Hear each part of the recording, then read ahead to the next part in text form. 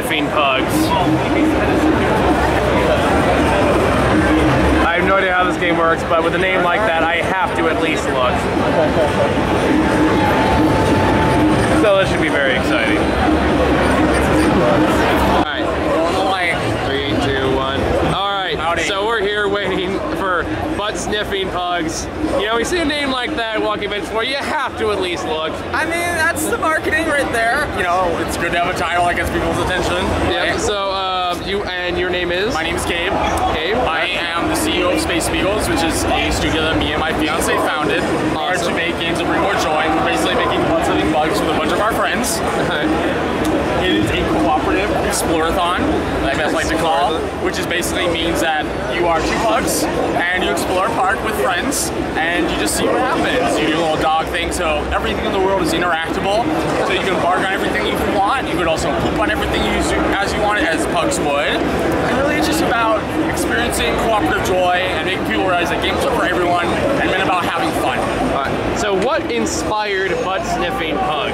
Well, my fiance Michelle, she loves pugs a lot. Wave. Where are you? There she is. Alright. She loves pugs a lot. And me and my buddy Peter, who I did a lot of game jams with, we were making this pug game because she likes pugs. It was really bad. It was like competitive multiplayer and it was like maybe pugs on screen and confusing. And I'm like, oh my god. And then she had the idea, like, just make a game that anybody can play. We'll just explore and have fun and poop and, you know, do stuff like the dog one. Do pug things. We'll do that.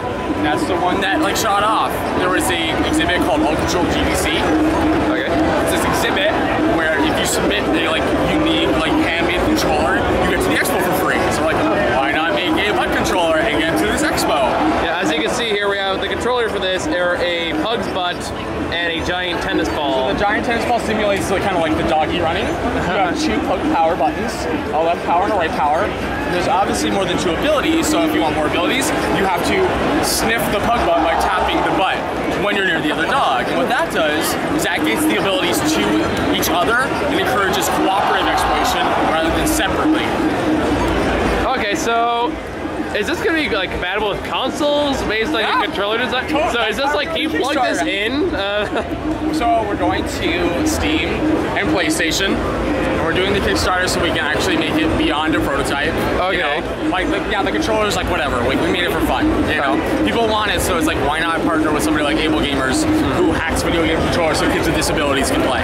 You know, and it's like, hey, then some of ESP goes to charity. They help us out, and maybe we make a giant trackball that you can play with or without a butt. You know, because that's what it is. It's a giant mouse, and our goal is to make just a game that's literally a game that anybody can play, a little virtual world that everybody can have fun in. So is this a game that can be compatible with controllers, or can you only use the butt sniffing butt? Our goal is to make it like it's about accessibility. We want it like I want my grandpa and the kids that me and Michelle said to be able to play it. You know, because ideally this is going to be like a giant virtual world, kind of like an Animal Crossing Minecraft hybrid, where you have like a central hub and a full-on day-night cycle and different regions that you can unlock and explore. And that's why we're doing the Kickstarter. It's because we need that money to make that content. Because this is like just a 3-minute demo, just like a taste of like what we want it to be. And it's like, yeah, maybe we'll use a Kickstarter to make like butt controllers, and you can have them or you cannot have them. You know, whatever you want. So I feel like it'd be awkward asking my, hey Grandpa, you want to play this game of butt sniffing pug? You gotta control a pug's ass. It's great. Hey, you know, I was in Texas and I had kids play it, and they left and they brought back their grandpa. And he was like, yeah, and he was like, I just want to crap. Like, how do I crap on things? And I was like, well, you have to sniff your wife's butt and then you crap on things. And he was exploring this game with his wife, and he was like, I get it. That's amazing. It's just about having fun. If I can reach that demographic of everybody and not just pigeonhole my game into a genre like shooters and puzzles, then I feel like I've done something right, providing people a game that anybody can play. Well, I'm not gonna lie, I've seen a lot of games at PAX here this weekend.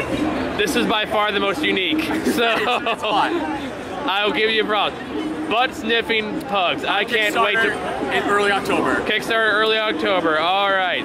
I can't wait to play this game and see what the hell is gonna happen here.